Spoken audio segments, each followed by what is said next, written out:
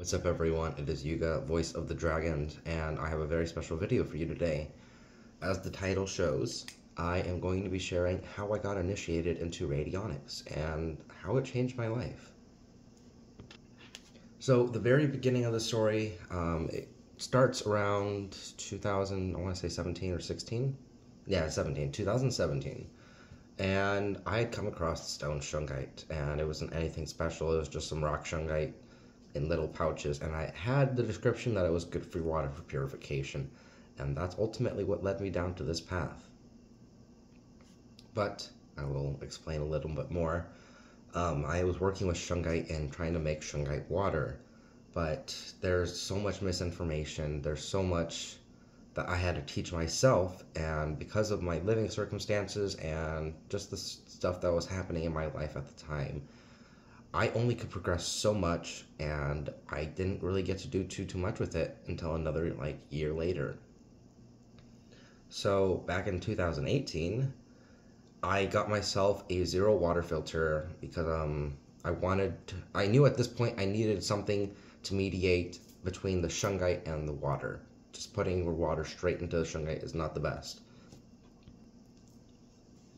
So as I was doing that, I was formulating a protocol and procedure to make shungite water, and the little bit that I had seen online was resourceful, but for the most part I really had to figure it out myself.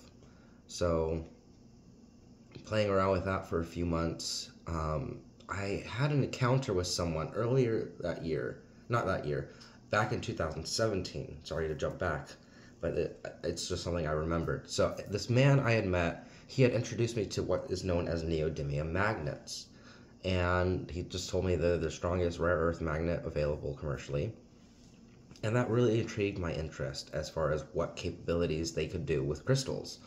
As far as crystal healing goes, it wasn't anything scientific, it was more metaphysical and kind of pseudoscience, at least from my perspective. But I ordered some neodymium magnets, and I knew shungite had conductive properties. So I had the idea, what if you can mix the shungite with the neodymium magnets? What type of effect would that create energetically and for healing purposes? And I didn't know too much about that. And so I was playing with the magnets near the shungite water, and once I had my system set up, there was a bunch of crystals, and I cleared off most of the crystals, and I was just rearranging magnets, playing with them, trying to get the attraction, but not too much, so there was a kind of pull. And I just had some crazy ideas I was playing with, and one thing led to another. And for the next few days after receiving the magnets and playing with them, I kept hearing the words radon and radionics in my head distinctively, and it was something I was not familiar with. I didn't even know if those were real. And so I caved in, and my interest was piqued. And so I looked up radon first on Google, and it turns out to be one of the elements on the periodic table. So I thought that was kind of cool. I'm not sure how it was related, and I'm still not sure why it was something that happened. Anyways, then I looked up radionics, and bam, that was exactly what I was working with. I was working with shungite and neodymium magnets, and now that I understand those two a little bit better, I was working with an electromagnetic field. Shungite is a semiconductor at best, or at worst. A superconductor at best. It depends on who you ask in terms of science and physics.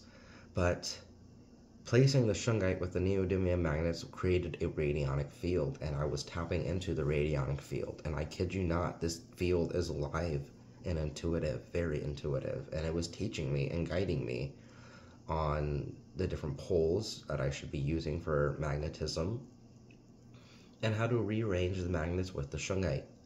And as I was doing freeze tests for quality control, and that's all I was trying to do. I wasn't trying to do the stuff that people do with orgonite or tensor rings. I literally was just trying to do a simple freeze test, same concept, but I'm not looking for anything in the ice. I'm looking for crystal clear quality, like just crystal clear, you don't see anything. And once I got the magnets and I was doing the freeze test, I kept seeing little lines of energy. And these little lines were frustrating to get, because I was like, why am I getting this? My ppm is next to 0. There's nothing in the water that I'm not aware of. And I keep saying these lines, and the longer the shungite charged with the magnets and the water, the more predominant the lines became. And I want to say it took about a month to realize this, but then I realized, oh man, this is something. I found something, and I need to look into it a little bit more. And so as I was testing and researching, I was intuitively given the information that what I was creating was what was called H3O. And they left it at that. Now, H3O is not structured water, chemically speaking, but H3O2 has been known to be associated with structured water. And I came across, something else I need to mention. So I was told specifically by the radionics field that the US government had spent a lot of money researching and developing structured water, but they can never perfect it. And then I came across a video on YouTube, and these guys that were working with structured water were not Black Op, but Black Project scientists for the government, and they had created their own structured water system. It's called, I can't remember at the top of my head. It's like Divinia water or something along the lines of that. I can look it up later and figure it out, but I need to record this. So it was very interesting, to say the least, to find out, one, that I'd been working with radionics, and it was confirmed by my cognitive abilities, my clairvoyant abilities and clairsentience, and I was intuitively and telepathically talking with the radionic field for quite a while. And that's pretty much the sum of the story of what initially got me into radionics.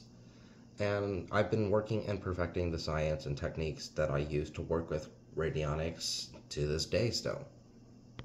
But in the months that came before and the months that followed after that experience with the radionic field, a lot of transitional things and experiences happened in my life.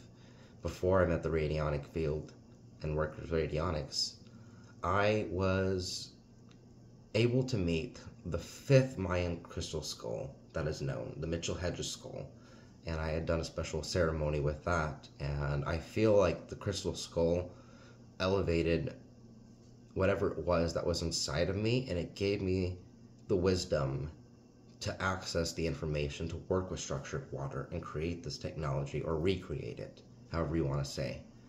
And that afterwards, I had gone through a very dark transitional period in my life where I'd come across human trafficking, and I was doing vigilante work, and I got hurt pretty bad doing that.